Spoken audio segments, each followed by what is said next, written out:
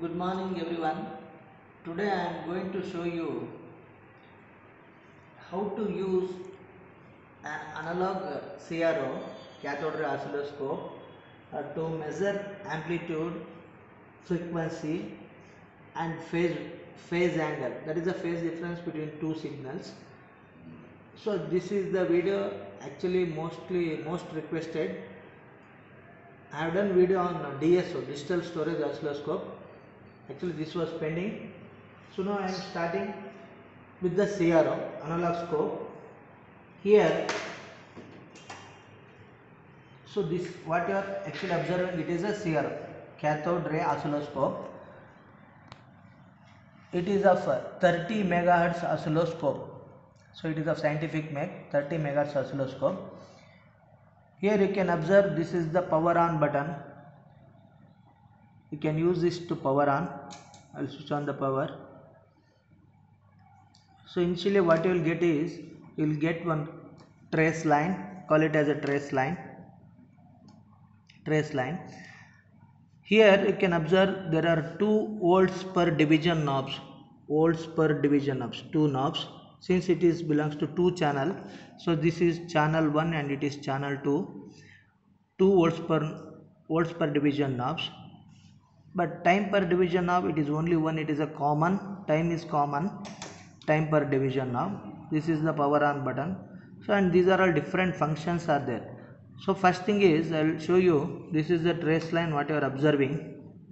So to control a trace line, suppose initially if you get this like this blank without any trace line, you can see that you can use Y position so that the cursor, it is vertically hide out somewhere something, you can like this.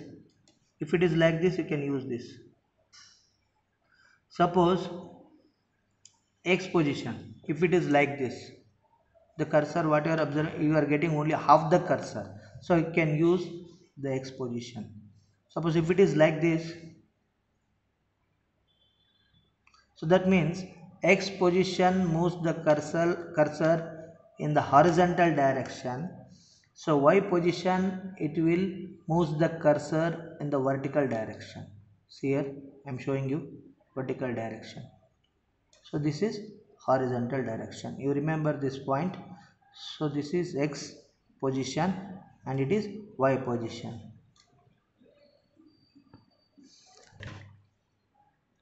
If your time division, it is like this, you are getting only a dot, it is moving. So your time division, it is fully anti-clockwise position. To get the cursor properly on the screen, you have to vary like this. So if it is at 1 millisecond, I think it is enough. You will get cursor. If it is like this, you are getting only the dot, you have to use this one, time division now. Observe here, one more time I will show you. So it is at 0.2 second. What is the time? It is at 0.2 second, where it is showing only a dot. To get a straight line of the cursor, you have to go for 1 millisecond. Here it will be triggering. So this is the basic points you have to observe. So now I have shown you only for one channel. Since if you want to measure the voltages, or if you want to use these 2 channels, go for dual channel. You will get another cursor like this, dual channel mode. Suppose if you want to use the only one channel, all this should be in the release condition.